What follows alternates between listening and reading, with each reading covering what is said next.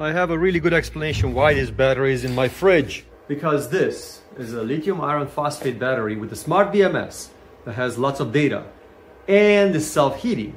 So that's why it was in my fridge, because I wanted to test out the self-heating part. And yes, it uses the power inside the battery to keep itself warm. So this is perfect for people that have like cabins up in the mountains where it's really, really cold. And the solar panels charge it throughout the day. And then at night when it gets really, really cold, it protects itself. Those are the people that this battery is built for. In this video, I'm going to test out the full capacity of this battery. How much it can charge, how much it can discharge. Also, how much power the BMS can handle. Like what is the maximum bursts. 2 days of testing for this battery, because I had to charge it and discharge it and try all the features and functions and put it in my fridge and let it sit for 12 hours to cool off properly and do its warming.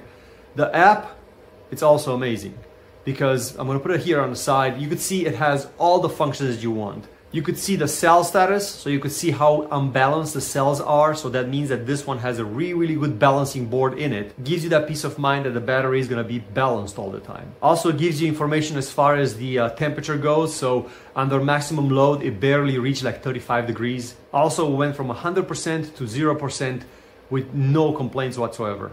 And the cell, you could clearly see that they only went from like a 3.6 to 2.9 volts. So the BMS does its job to stop them when they are getting too low. I love the app. I love the price.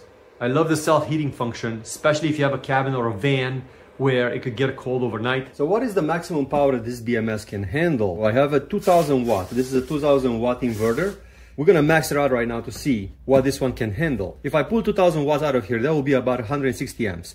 Let's see for how long it can maintain it. This is good for when you have a load that requires a lot of power in the beginning, so the BMS holds on for a little bit before it cuts off to protect the cell. That's a must-have feature on these batteries, because if it cuts off as soon as you pass 100 amps, which is rated, then you could only get about 1100 to 1200 watts out of it, and therefore certain things will not run. So we're gonna turn the heater on. So I just turned that heater on and we're already pulling 1192 watts, right? So we're already pulling exactly 100 amps out of this battery right now. I'm gonna add another 700. So this is gonna add another 700. It's gonna go to 1800. Let's see how long it lasts. 1796. And there it is. So right now, the BMS on the battery just cut off. So it lasted for about 7 or 8 seconds, and then it cuts off. That's to protect the cells. There it is, it just came back on. And that's a safety feature that is built into the battery to protect the BMS, to protect the cells. We're gonna run a next test. It's gonna be how much power there is in here at 1000 watts constant pull. So here's the setup. Vatrer battery, testing out with a 2000 watt inverter.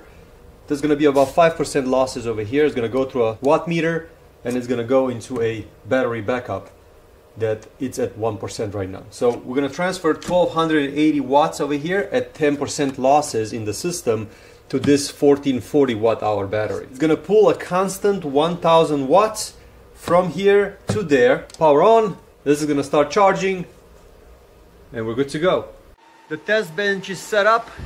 The camera is going to be recording. It's already pushing 976 watts. I've sped up the video over here to over 100 times. So 1 hour basically happens in 30 seconds. And this is how far the battery was able to be charged. And I put the sensor here on the side. You could see it pushed 1.2 kilowatts or 1200 watts worth of power through this Emporia sensor. So obviously there are like some losses in the system, about 5%. It does have at least 1280 watt hours in it. These are really, really good cells, and it's not hot at all.